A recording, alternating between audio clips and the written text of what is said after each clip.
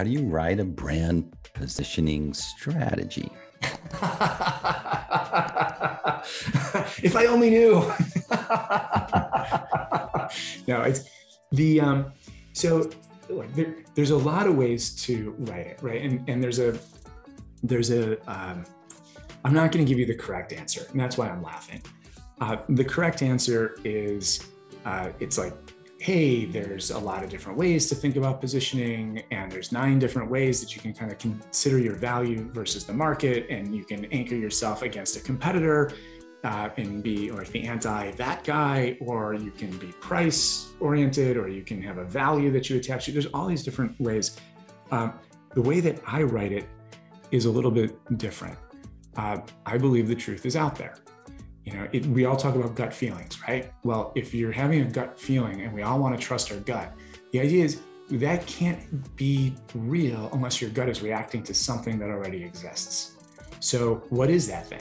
And apropos of what we were talking about before, usually when I get into an organization, there's already messaging. It's probably not disciplined. It's a little all over the map, but it exists. There's stuff that's out there. And what that means is the truth is out there, and the truth is going to be buried in those documents. And these folks are probably too close to it to see.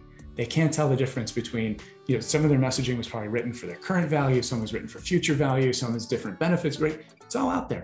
But I guarantee that the truth, their gut has been pushing them in a particular direction, and there's a thread that ties a lot of those materials together. They can't see it because they're too close to it. But how do I write a brand positioning message? I start with what exists and I go look for those threads. And then I come back and I say, hey, here's some threads that I have discovered in your messaging. Let's talk about this. And we start with that.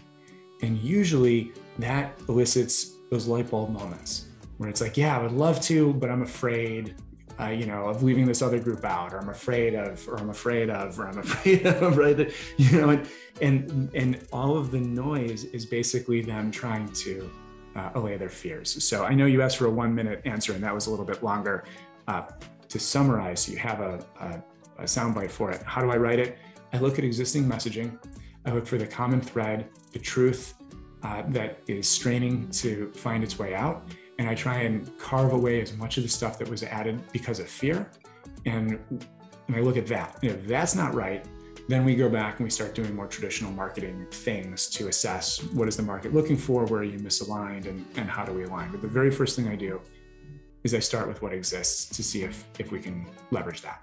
Amazing, right? That's the way to do that, right?